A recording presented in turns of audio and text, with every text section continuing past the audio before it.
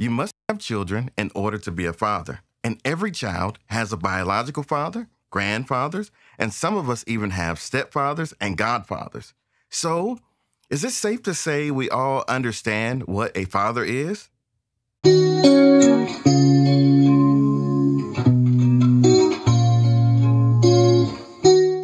Maybe not, because how we perceive our earthly fathers has greatly impacted the way we perceive and understand the role of our heavenly Father.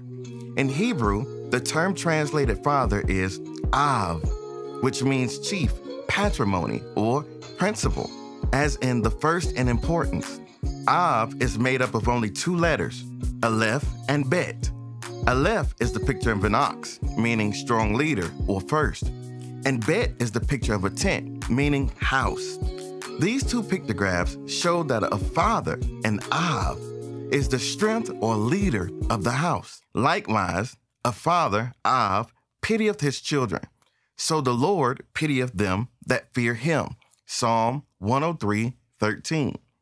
There are numerous direct comparisons between our earthly fathers and our heavenly Father in the Bible. When we study the scriptures, we can easily see how we should regard our earthly fathers in comparison to our heavenly Father. They are both the strength and the leaders of their houses. Our heavenly Father has set a high standard for the role of a father because he has never failed. For this reason alone, we can cry, Abba, Father. If you are a Christian, you are probably more familiar with the term Abba than you are with the term Av. In Gethsemane, our Lord Jesus Christ used the Aramaic term Abba. Although Abba does not appear in the Hebrew Old Testament, it is transliterated 3 times in the Greek New Testament. Abba is Aleph, Bet, and an added Aleph at the end. This emphasizes the Father's power and highlights his sufficiency.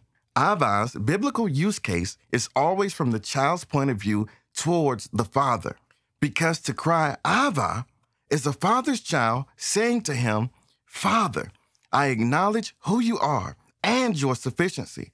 Because of this, I will obey.